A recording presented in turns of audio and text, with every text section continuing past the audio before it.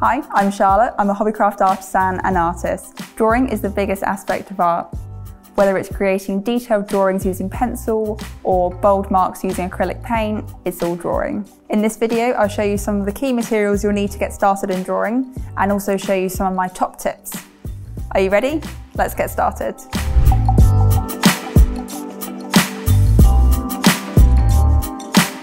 If you enjoyed this video, subscribe to the Hobbycraft channel and click the bell icon to be notified of new content.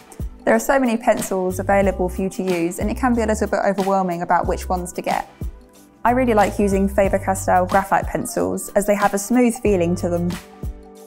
But these are other pencils I really like using, such as the Derwent sketching and Hobbycraft sketching pencils.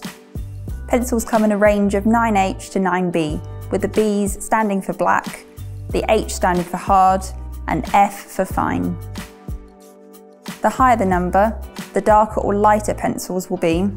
For example, if we compare a 4B, 2H and HB, you can see the difference in pencil marks.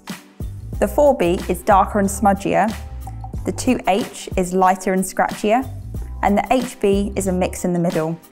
I always like to start out sketching with an HB pencil as it's not too light or dark and is easy to erase. The type of surface used for drawing can have a really big impact on your work too. There's such a large variety to choose from. There's cartridge papers, mixed media paper, Bristol board and more, and each has a different type of surface grain.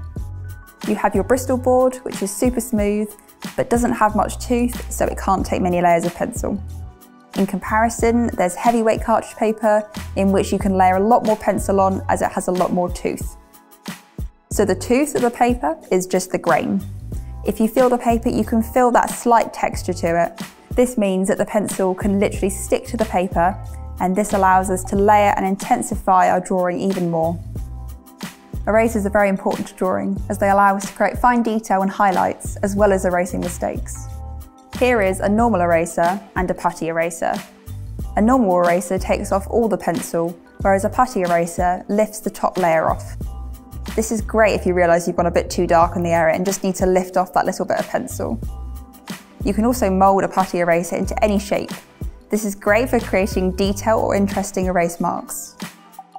Other drawing materials that are great to have are sharpeners to keep your pencils nice and sharp and to a fine point, and also paper blending stumps.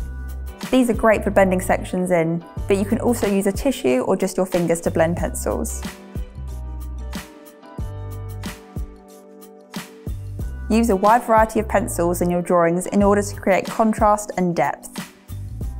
Always start shading lightly and gradually get darker to avoid trying to erase a dark patch. Use references and make sure you are constantly looking at it. This is the biggest tip for drawing, especially if you're just starting out. The more you look at your subject, the more details you can add in. Take your time with the drawing, especially the outline.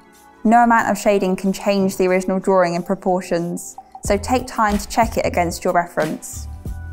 Have fun drawing. I think drawing is such a relaxing thing to do, even if I'm just doodling.